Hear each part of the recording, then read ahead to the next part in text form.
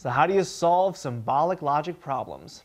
Hi, I'm Jimmy Chang. I've been teaching college math for 9 years, and those symbolic logic problems can be a little bit of a pain, but if you know what those various symbols and statements actually mean, if you get the terminology down, you'll be just fine. But here's a few additional tips on how to solve those pesky symbolic logic problems.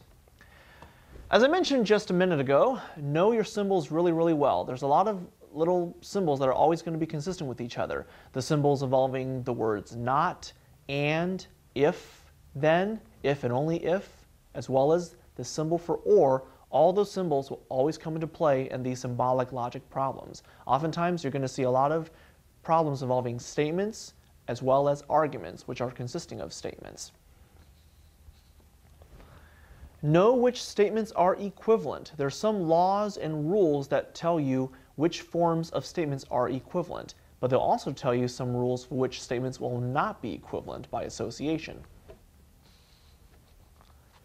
There's also some things which will tell you instantly some arguments and statements are valid or invalid. There is actually a table of arguments which tell you 4 basic types of valid arguments and 4 basic types of invalid arguments. So if you're able to convert sentences or statements into symbolic form and you recognize the structure to be that of a valid or invalid argument, then your problems will be done a lot quicker. And last but not least, if you come across a scenario, if you form an argument or a statement and you're asked to prove that it's valid or invalid, true or false, and it doesn't fit one of those basic forms, then it might be necessary to make a truth table. Now, if you have 2 variables, like a P or a Q, then your truth table will only be 4 rows.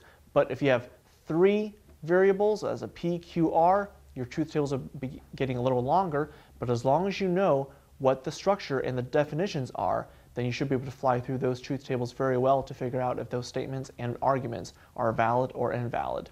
So, I'm Jimmy Chang, and that's how you solve those symbolic logic problems.